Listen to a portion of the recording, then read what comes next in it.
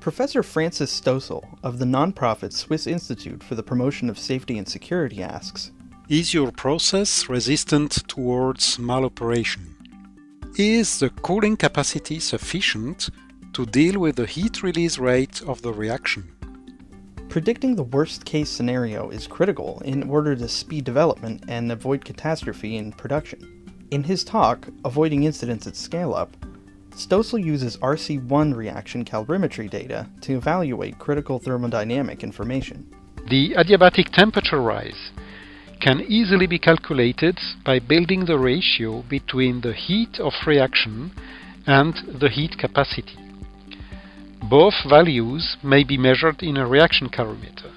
Learn more about the 5 questions that must be answered before chemical process is considered safe. Visit mt.com/scaleup-webinar.